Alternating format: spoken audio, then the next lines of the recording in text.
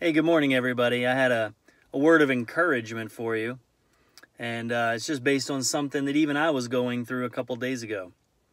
You ever have those days where you just feel down and blue and not motivated and don't care about anything? You just kind of feel numb? Some of you might be saying, well, yeah, that's me every day. Well, for those of us who follow Jesus as our Lord and Savior, I have some great news. When it feels like God is with you, He is. But when it feels like He's a million miles away and you can't sense Him, or you don't feel like God is with you, He's still with you. He promises in His Word that He would never leave you nor forsake you. That word forsake means abandon or leave you helpless. Now think about that for a minute.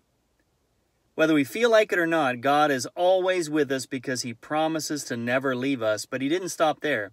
Not only is He always with us, He promised that He would never leave us helpless. That means you always have God's help. So He's with you, but He's with you to help you.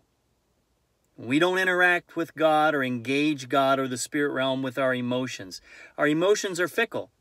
Sometimes we're up, sometimes we're down, sometimes we feel good, sometimes we don't. The good news is God isn't fickle. If you're a follower of Jesus, He's always with you, and He's with you to help you. You enjoy your day.